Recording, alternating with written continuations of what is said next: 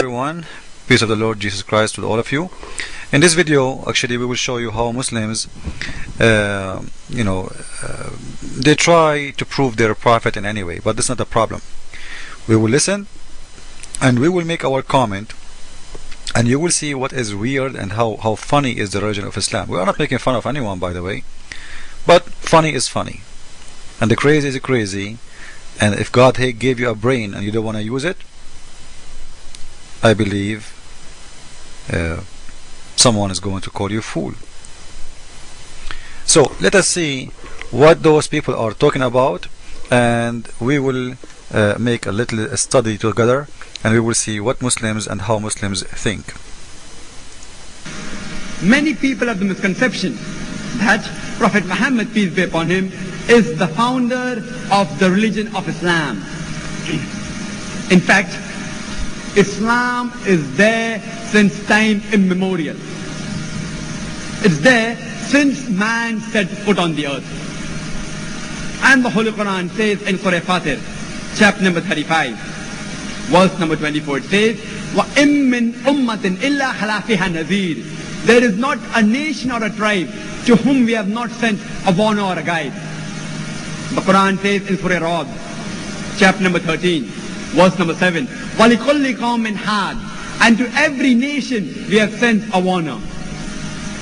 By name, the Holy Quran mentions 25 messengers by name. For example, Adam, Moses, Jesus, Solomon, Muhammad, peace be upon them all. But according to the tradition of a beloved prophet, there were more than 124,000 messengers sent on the face of the earth. Listen to this, guys. There's 124,000 messenger. 124,000 messenger. And the Quran says that Allah He sent to every nation a messenger. Let us see the verse before we continue. This is Surah 16, verse number 36. This is a translation. It's not really accurate, but we will go with it.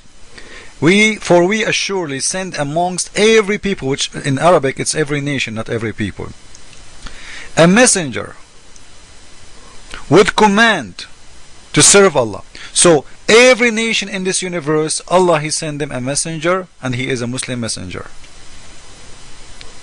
And before we continue to make our comment, we will see that those messengers, they speak in each nation language, which mean when the God of Islam, He said He sent 124,000 messengers, and He said, I sent to every nation a messenger, and He said that every messenger of those he speak the language of that nation.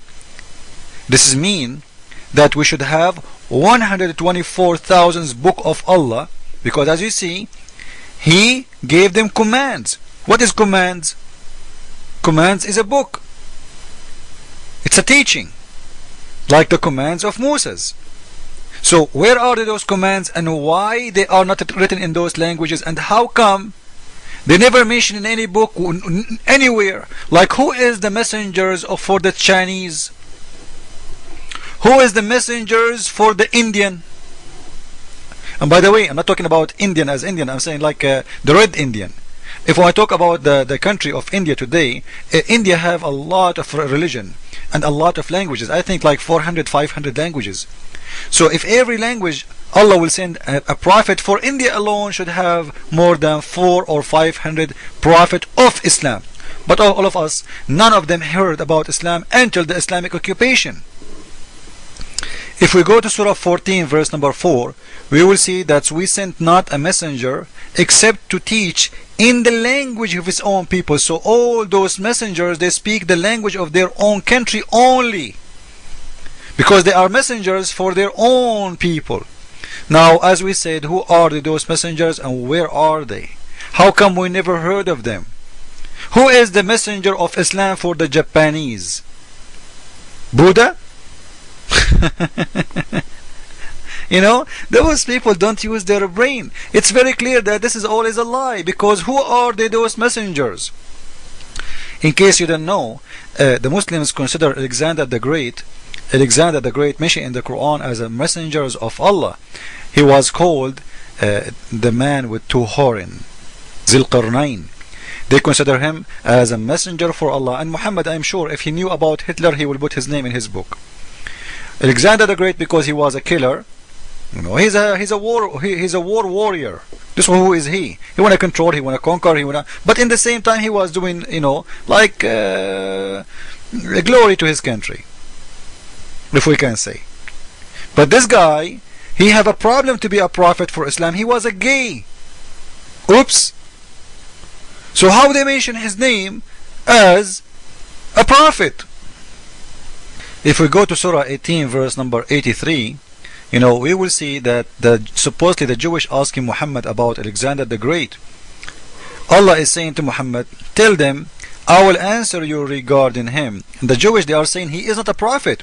So Muhammad is answering, responding for the Jew, showing them how stupid they are, because Alexander the Great, he's a prophet.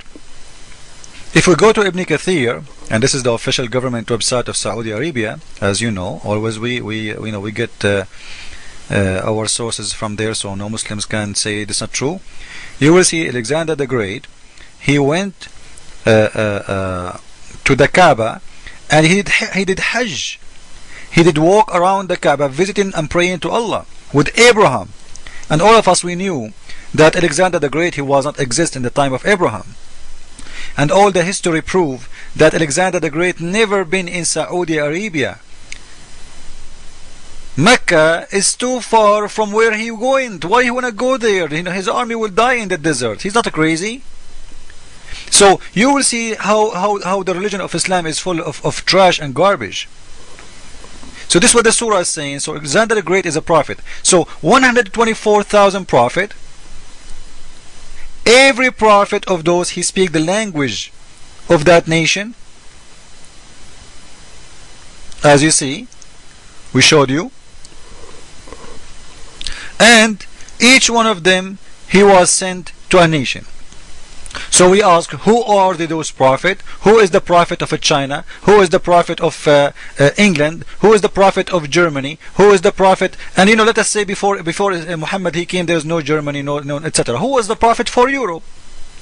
Who was the prophet for Japan, Chinese, Korean, Alaskan, Indian? Come on, you know, and 124,000.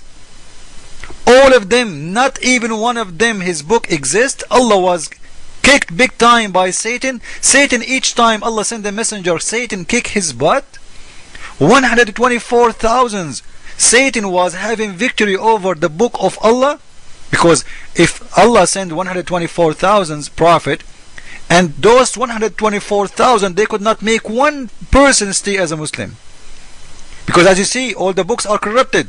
Even the Torah is corrupted according to Islam. Even the New Testament is corrupted to Islam. So what is left? So Allah and His messengers, they did fail. But the only one was good is Muhammad. You see? How we can trust a God 124,000 times He sent messengers and Satan was making victory over him. But at the end, Muhammad made victory. This is the funny, stupid things about Islam. You have to take it, you know, or leave it. This is how Islam. But actually in Islam, you cannot take it or leave it. You have to take it. Otherwise, they put a sword in your neck, and you have to agree. Maybe now you are living in the West, so they will not do it on you. But you never know. Time will come, and they will put their sword on your neck, and they will say, you know what, this is how it is. Take it, or we will kill you. So anyway, we will continue. With our video. Follow up with me, please. And I hope you will learn more. I will pause this video in YouTube, and I will make the longest video is going to be in GodTube. Follow in there. Is going to be a long one, including this one and the second one as one video. Jesus is Lord, Islam is false. Ameen, and see you soon.